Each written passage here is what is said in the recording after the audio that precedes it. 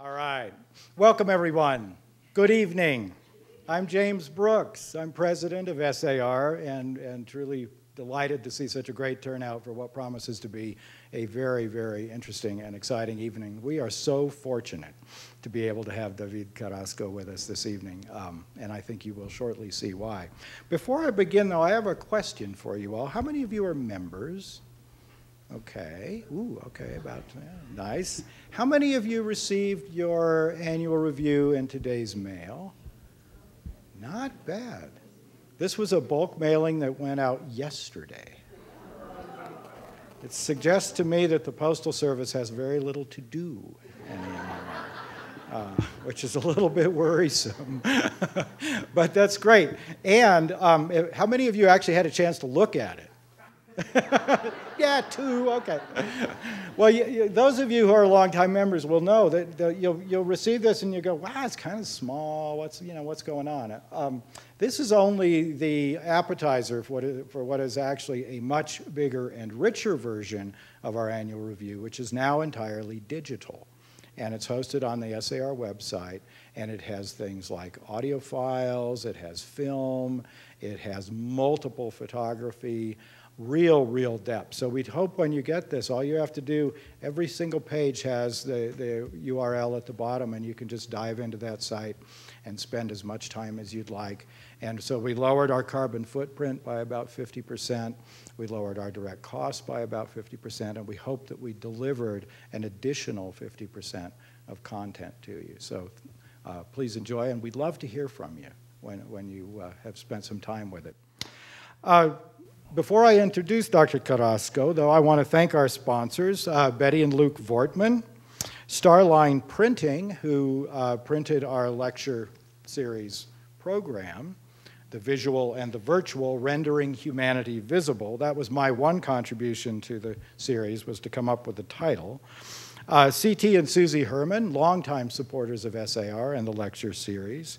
Bank of America, Thornburg Investment Management, the William H. Donner Foundation, the Lannan Foundation, a new sponsor. We're very grateful for their support. And I especially want to thank Glenn and Shirley Davidson, who will be hosting the dinner for Dr. Carrasco after tonight's lecture. Davíd Carrasco is the Neil Rudenstein Professor of the Study of Latin America with a joint appointment in the Department of Anthropology and the Divinity School at Harvard University. He has a Master of Theology, an MA, and a PhD from the University of Chicago, and among his mentors there at Chicago was Dr. Glenn Davidson. So we're kind of closing a circle here. We're delighted to be able to bring these old colleagues together again. Dr. Carrasco is a Mexican-American historian of religions, and especially to emphasize the plural in that, with a particular interest in the religious dimensions of the human experience, Mesoamerican cities as symbols, immigration, and the Mexican-American borderlands. This has resulted in publications on ritual violence and sacred cities, religion and transculturation, the Great Aztec Temple, and the history of religions in Mesoamerica and other Latino regions. Recent collaborative publications with Mexican archaeologists include Breaking Through Mexico's Past, Digging the Aztecs with Eduardo Matos Moctezuma, and, the subject of tonight's work, Cave, City, and Eagle's Nest, an interpretive journey through the Mapa de Coatinchan, number 2, which was published in 2007 and was the winner of the 2008 PubWest Book Design Award, as well as being featured in the New York Times and the New York Review of Books. His work has included a special emphasis on the religious dimensions of the Latino experience, mestizaje, the myth of Aztlan, about which we will hear tonight, transculturation, and La Virgen de Guadalupe. His most recent publication is a new abridgment of Bernal Díaz del Castillo's memoir of the Conquest, Conquest of Mexico, History of the Conquest of New Spain, which is just out from the University of New Mexico Press. Dr. Carrasco has received recently the Mexican Order of the Aztec Eagle, the highest honor the Mexican government can give to a foreign national. Now, it was in 2008, however, that Davíd Carrasco was at SAR as a participant in one of our advanced seminars on colonial and post-colonial change in Mesoamerica, archaeology as historical anthropology, that John Cantner and I discovered the project about which you will hear tonight, and that was when we began scheming to bring Davíd here. So let's welcome Dr. Carrasco.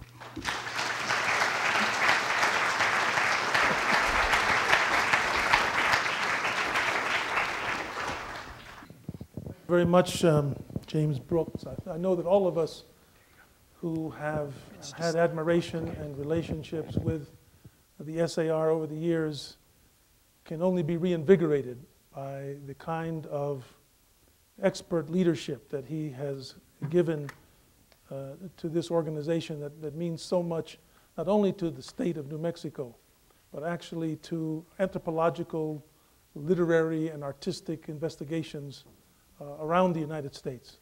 So I'm very honored to be here with James Brooks. I also would like to mention my mentor, one of my mentors at the University of Chicago, who was mentioned earlier, Glenn Davidson.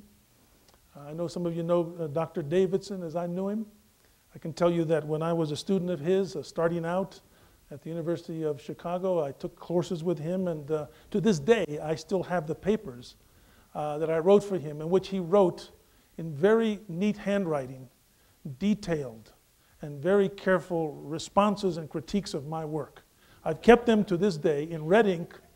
I meant to bring it, but I forgot to bring it, but I was looking at it just the other day. It's amazing how right on he was. And it's great to be here with him. It's like Mark Twain said, you know, at the time I thought, this guy's out of his mind. But now I realize, after 15 years, how much he's learned in the process. He was also another person I'd like to mention. That's great to be back here with is Luther Wilson, the former director of the University of New Mexico Press, who had the wisdom and courage to go ahead and publish this book, which has become not only an award winner, but a real symbol of the excellence of the University of New Mexico Press. So I'm grateful to be here with him. I'd also like to do a shout out for a longtime friend of mine, Yolanda Nava, who's here. Yolanda has for many years made important contributions to the cultural identity of Latinos and Latinas, and spent some time here in New Mexico working with the National Hispanic Center. It's wonderful to be with all of you tonight. And I want to thank Santa Fe and also the School of Advanced Research for inviting me to be part of this lecture series, the title of which is The Visual and the Virtual, Rendering Humanity Visible. I've come here tonight to help make a human community in Mexico visible to you by retelling in words and images the story they told themselves. The story they told themselves about their gods, their pilgrimage, and their destiny. It is a great story, an epic story of the Americas that has been rendered into this beautiful book, as I said, that was published here in New Mexico. Together, this great story, which is the stories within stories, and this beautiful book of painted stories, constitutes a significant innovation in scholarship and publishing about Mexico, and especially the religious dimensions of Mexican heritage. I will try and persuade you that this combination of story and book will enrich and renovate the ways the public and scholars alike look at, comprehend, and interpret not only this codex, this visual masterpiece, but all Mesoamerican codices, pre-Hispanic and colonial and other indigenous American life. It can be argued that the reappearance and study of the Cuauhtín can be compared in its significance. Here with the sound. Hold on here, we got to get the sound right. Okay, let me try it again. It can be argued that the reappearance and study of the Mapa de Cuauhtín, and it can be compared in its significance for Mesoamerican peoples, studies and the studies of religions, to the finding and deciphering of a Dead Sea Scroll or a Gnostic Gospel, early biblical text telling of the existence, values and beliefs of early Hebrew communities, or in the case of the Gnostics, the teachings of Jesus. You will want to know that of the thousands of pre-Hispanic screenfolds and codices extant at the time of European arrivals in the New World, tragically, only 15 of these pre-Hispanic painted and pictorial manuscripts have survived. Fortunately, indigenous priests, scribes, painters continued, often in secret, producing their sacred histories and calendars. You're going to witness tonight something like an unveiling of the most beautiful and complex surviving indigenous colonial paintings in the Americas. We became involved. It's fascinating in itself. 7 years ago, at Harvard University, every May they have this gathering at the David Rockefeller Center for Latin American Studies, where they bring in David Rockefeller and all of his banker friends who make these wonderful contributions to Harvard. During this annual May meeting, the director of the David Rockefeller Center, a historian of Mexican economics, a man named John Coatsworth, came to me during this meeting of this gathering and said in very low tones, hey, by any chance, have you ever heard of this codex called the Mapa de Cuauhtinchan that disappeared in Mexico some years ago?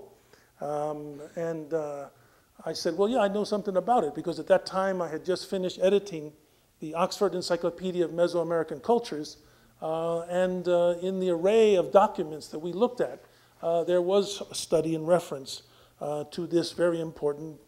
So then he said, well, listen, a member of our advisory board from a very, very wealthy Mexican family has just come to me and said that she owns this codex. And she would like to know if there's anybody at Harvard that could read it.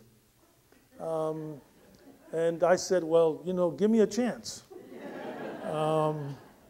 And so what I did is I flew to Mexico City. I went to the home of Ángeles Espinosa Iglesias, which is like a fortified home there in the area of San Angel. And I went into the home, and there on the walls was a Monet, Manet, the Picassos, and all of this. And she said, well, would you like to see the codex? And I said, I'd love to see the codex. And she went over to this, this pantry where she kept some of her china, and she pulled out this drawer, and there, folded up, was this masterpiece from the 1540s in Mexico. And I began to look at it, and I realized two things immediately.